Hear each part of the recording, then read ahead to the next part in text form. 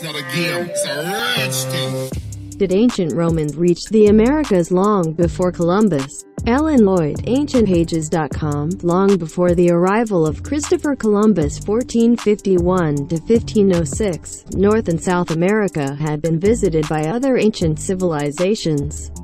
It is well known that Christopher Columbus did not discover the New World in 1492. Still, many researchers suggest among these first visitors were the Vikings, Chinese, Phoenicians, and probably the Celts. There is evidence that numerous other ancient civilizations visited the Americas long before Columbus accidentally stumbled upon the New World that was already inhabited. Did ancient Romans also cross the ocean and reach the shores of America some 2,000 years before Christopher Columbus? Many ancient Roman coins have been unearthed in North America, but it is not easy to regard these artifacts as evidence of pre-Columbian transoceanic contact. These ancient coins could have been carried by the Spaniards who came with Columbus.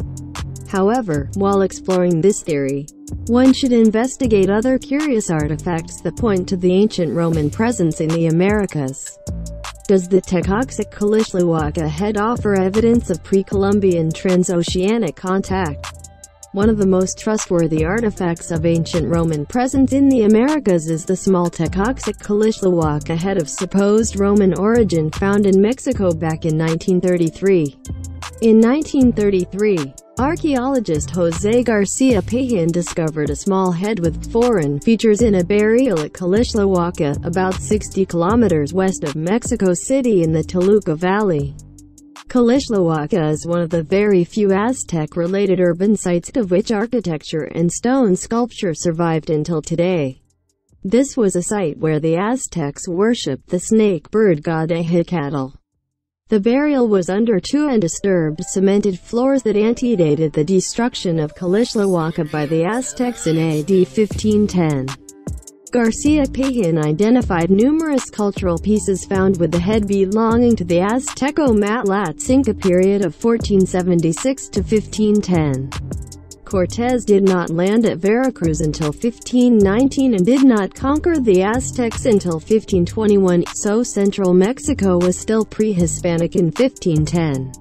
In 1961, the Austrian anthropologist Robert Heine Geldern examined the head and declared that it arrived unquestionably from the Hellenistic Roman school of art. He found that its distinctive naturalism suggested a date around AD 200.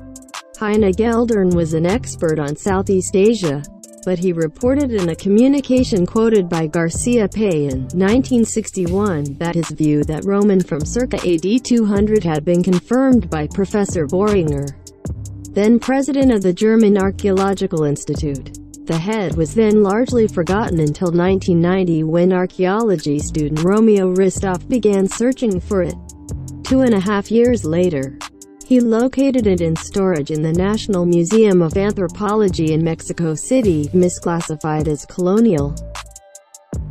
In an interview in one of the leading Italian newspapers prompted by the Ristov and Genovese paper, Professor Bernard Andrea, the current director of the German Archaeological Institute in Rome, gave his opinion of the head. It is Roman without any doubt. The stylistic examination tells us more precisely that it is a Roman work of the 2nd century after Christ. It presents, in the cut of the hair and the shape of the beard, traits typical of the Severian emperors, exactly the fashion of the period. The Forschungstelle at the Max Planck Institute for Kernphysik in Heidelberg, Germany, has performed a thermoluminescence (TL) test on material from the head to determine the time that has elapsed since its manufacture. Technical difficulties prevented the determination of a precise TOL date, but the lab did conclude that the figurine has an apparent TL age range of between 730 years and 2,880 years. Head from Calishluwaka, 1999. Photo credit Romeo Ristov. So it seems that the mysterious Tekaxitl-Calishluwaka head could be considered one of the best pieces of evidence for ancient transoceanic contact. Columbus was by no means the first to visit the continent. However, it should be added the controversial Tekaxitliwaka head has been questioned by many scientists who state it is a fake.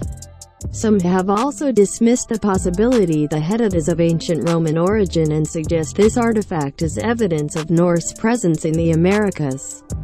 It has occasionally been proposed the figure's unusual headdress bears a possible resemblance to Norse or Viking headgear. Why is America depicted on ancient Roman maps? Author and researcher Karl Lehrberger investigated which ancient civilizations reached the Americas before Columbus and noted that ancient Romans were familiar with the Americas, as can be seen on their maps.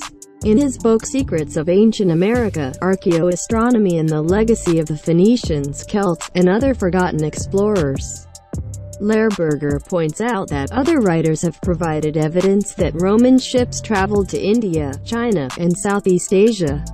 Unknown to many, however, is the abundant evidence proving they also made it to North and South American shores. As mentioned, Roman-era maps show Antipodes as South America along with the Gulf of Mexico, Florida, and Brazil. Also, the 1414 map of Albertin de Verga shows the Peruvian coast and calls it Ca Peru, which is the same as the land of Per on the 1436 Andrea Bianco map, demonstrating that Peru was named earlier than Pizarro's arrival in 1521.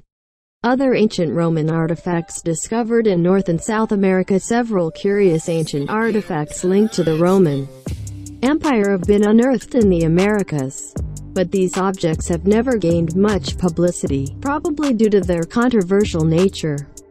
Among these artifacts we find inscriptions, coins, and many ceramic amphorae, vase-like storage jars that were recovered off the coasts of North and South America.